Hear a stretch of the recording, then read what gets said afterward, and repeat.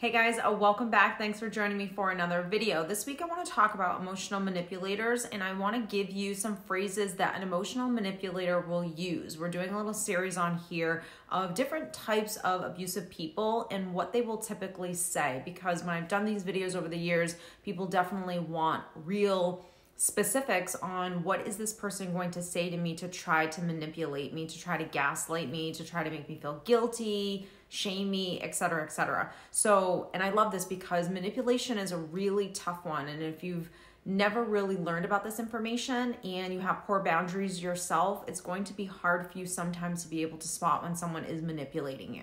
So let's get into this. Manipulation, the reason for manipulation, it kind of varies depending on the abuser or the manipulator. But what any abuser or manipulator has in common is they're seeking control. Some people really thrive on feeling dominant over another person, or they want to get what they want out of you. So they need something from you. And in order to get what they want, they're going to use manipulative tactics in order to have you conform and do something that maybe you don't want to do or maybe you normally wouldn't do. And the goal is to just basically get this person to get what they want, right? Which is control. When someone craves that kind of like dominance or that control over another person, what it does is it really just makes them feel good about themselves. It means that someone's actually listening to them. It means that someone's actually giving them attention. And for someone who's narcissistic, an abuser, someone who's just really toxic and unhealthy, they thrive on those things. Because again, remember, when you're dealing with toxic and unhealthy people, you're dealing with someone who's severely insecure, has a lot of low self-esteem. It may not always appear that way, but that is the underlining message in all abusers. So it makes them feel important. It makes them feel filled up inside because someone is not only listening to them, but actually doing what they want, hence the control. So why do people struggle with control in that way that they then become manipulative themselves? One of the first things is going to be, and then we're going to get into the phrases, is a lot of people that seek control actually suffer from anxiety. If growing up they were raised in environments where they felt very out of control, it is going to spark anxiety as they become adults. When you have felt out of control throughout the course of your life, or you haven't learned how to fill yourself up, you are going to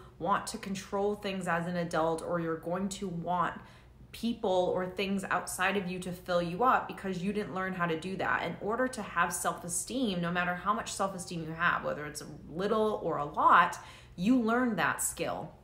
You learned on some levels how to fill yourself up. You learned that you didn't need to put someone else down in order to feel good about yourself. Like, that's a skill that you were taught. So if you weren't taught that skill and you don't know how to really even do it for yourself, you're going to need, it's like air, you're going to need something to make you feel good inside. Hence why people are addicted to drugs, addicted to eating, addicted to working, narcissistic, etc. 9 times out of 10, someone who's abusive or narcissistic will not even know that they were raised in dysfunction. I know many people who are very unaware to what happened to them throughout the course of their childhood and their life that causes them to be the way they are today. So people that are not introspective at all, not curious or even inquisitive about why am I this way, those are the people that can't self-reflect. Those are the people that tend to be narcissistic. Those are also the people that are so far gone down the rabbit hole that either they don't even see the dysfunction or they can't even face the dysfunction. So a manipulator, most of the time, is not going to even be able to know that they are manipulating. They're not going to even be aware that they're trying to dominate another person, that they're trying to control the situation. Now, if you love control and you like to dominate other people, really what that means is your ego is at the forefront, and your ego believes that it is right. It believes that it knows everything. It believes that it is the smartest person in the room. It cannot take criticism. It cannot take feedback. It cannot take other people chiming in. That is why most manipulators, most narcissists are coming from that space, that type of personality, that type of character, because they can't take feedback. They need the control. They need to get what they want, the way they want it, when they want it. So it's a very childlike mentality, which I've said in a multitude of videos. And so what I want you to do is understand not only just phrases that someone will say, but I want you to understand why someone is even saying this to begin with. What are they trying to get out of saying these things to me? Now, all manipulators, since really what they're doing is seeking control, they're going to examine the person in front of them and learn about this person to see what tactics should I use in order to get this person to give me what they want, in order for them to conform. So there's always going to be three things that a manipulator is going to kind of examine you and see which one would work best with you. Do you respond best to fear? Do you respond best to guilt? Or do you respond best to shame? So remember, with manipulation too, it's not just one sentence that's said. What happens is a manipulator is grooming you. So there's going to be gaslighting that's done. There's going to be a multitude of things that are said. It's not just going to be one phrase and you'll be able to spot it. It's going to be a multitude of like these little things that are going to be said in order for you to feel fear, to feel guilt, or to feel shame, excuse me. So if a manipulator is looking to use guilt on you, the things that they're going to say are going to be things like, this always happens to me, they hurt me so badly and I was just trying to help that person. So they're going to make themselves feel like a victim to you.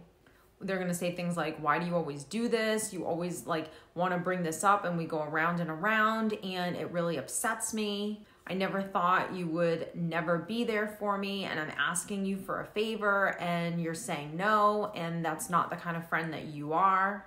You're being selfish. How could you not want to do this right now? So when they start to kind of like make you feel bad for the boundaries that you put in place, or when they're making themselves out to be the victim, so you'll feel bad for them, feel guilty that they're feeling the way that they are, that they're suffering in any way, now they've hooked you. And now all it takes now, since you've been hooked, is just a little bit more of those tactics, a little bit more of those stories, a little bit more of those phrases said in different ways in order to really kind of just like reel you in and get you to do what they want you to do, which is a multitude of things. It could be give them something. It could be look at them in a certain way. It could be just let your boundaries down and just let me do what I want to do. When a narcissist or a manipulator uses fear in their phrases in order to kind of control you, what they've learned about you is that you are very much codependent on them, that you are very much reliant on having this person in their life. So they know where they rank in your life and just how valuable or how heavy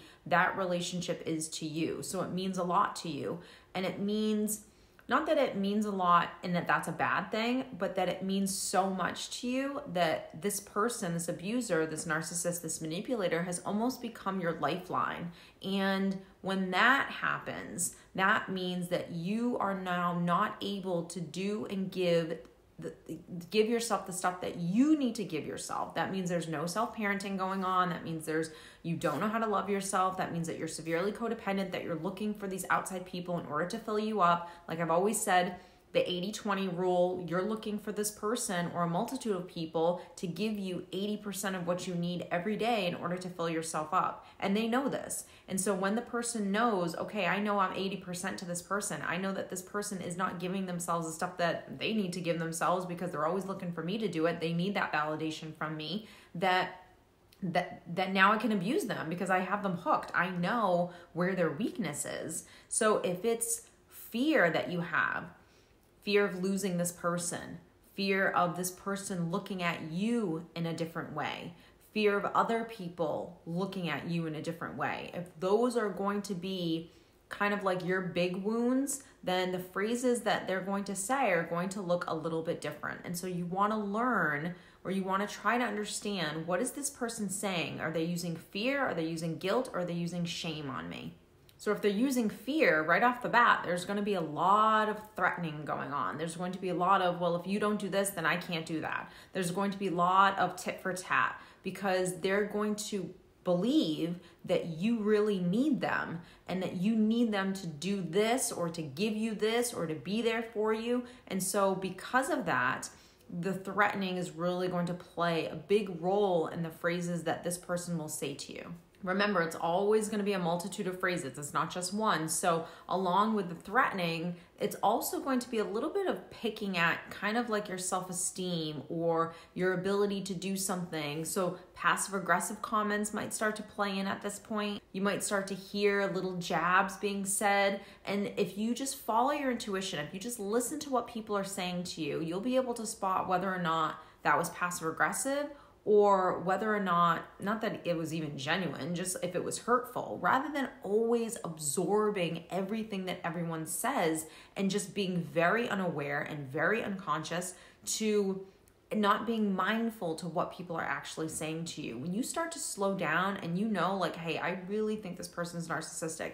I really think this person is not the healthiest. And if you start to slow down and start to listen to what these people are saying to you, you will very easily be able to start hearing the fear, the guilt, the shame, the manipulation, the narcissism, the passive aggressive comments, because like I've always said, an abuser is not going to do a multitude of different things. They're not going to go from like silent treatment to passive aggressive. They will, because they're always going to have a couple of tactics that they like to use on you. So they might give the silent treatment with just you and not your sister. Or they might be passive aggressive with your brother, but your mom can, just be very snarky and throw jabs very blatantly at you and not be too passive aggressive with it, or just make you feel guilty whenever you don't do what it is that she wants you to do, or whatever that looks like. So you have to really understand the person in front of you and what they like to do and what they like to say to you to get you to try to control you, essentially. Now, if they're coming from shame, then what they're going to do is they're going to focus on an area within yourself that you feel insecure about. So if it's your weight, if it's your sensitivity, it's going to be an area where in the past, when they've kind of like shined a light on this and tried to like poke you in this area, you reacted. You reacted emotionally. You went, a little too crazy, where maybe you did become a little erratic because you were so upset by what it is that they said to you. Whether it was passive aggressive or not, it was the area or the wound inside of you that they picked at. And they know that that wound's there, that they're going to continue to pick at again. Sometimes they're going to be blatant and they're just going to hit you with it, and it's going to be relentless, and it's going to cut you at your knees, and it's going to hurt you. And other times it's going to be a little bit more subtle, but it's still shame. So in the moments when you feel weak, insecure, vulnerable, those are going to be the times that this person is going to see and going to shame you for it. Now, if you're unaware of this, you're going to feel like you're the problem. You're going to feel like something's wrong with you. And that's why this person is saying this. So it's so, so important. And I know right off the bat, an example was a time I went to someone and I said, I think I want to go see a therapist. I've never done that before, and I really think it could actually possibly help me. And the person completely shamed me. They told me I need to learn how to fix my own problems. They told me that I just need to work out. They told me, not that it was silly, but they were making me feel like I was unhealthy because I was trying to go and get healthy and be better. So there was shame right there. And because that person looked at going to a therapist as a sign of weakness, when in reality, that person probably was the person that needed it the most. But that's just, that's neither here nor there. So what you want to do is you want to try to understand, is this person putting me down?